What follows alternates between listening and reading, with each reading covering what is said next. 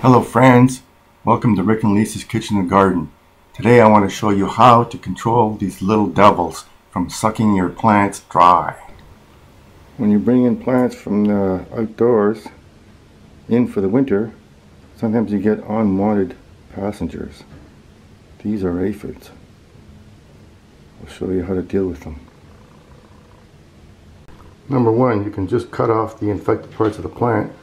You notice how they gather on the flower buds of this mandeville? Well, that's where to look for them, the tender bits where they attach themselves and suck away the juices. If you don't want to cut away your plant, then I'll show you other options. Here's a spray solution you can make.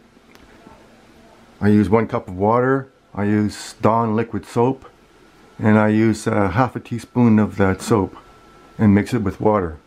And you can put it in a bottle and spray it on the top and bottom of the leaves and wipe down the plant with paper towel to control, remove the aphids that are there.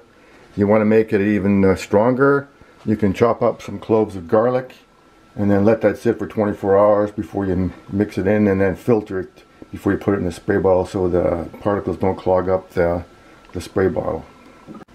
If you have essential oils, you can add 2 drops each of the cedarwood, peppermint, and rosemary to 1 cup of water and use that as a spray solution as well. Add a little bit of that liquid detergent and that should control repel the aphids as well. Another possible solution is to use neem oil. I have a video on mixing the ratio of neem oil. You should use lukewarm water for that. Make about a 1% solution, so 1%, say 10 milliliters of neem oil should be good for a liter of warm water.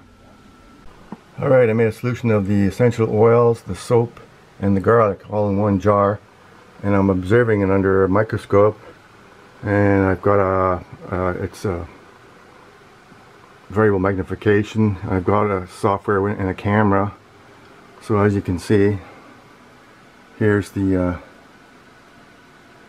close-up that I captured, and it actually seems to stop them in their tracks. I tested it. I just dipped it in with a Q-tip, and they're not moving. I think that kills them in their tracks. I'll have to try it on the plant now.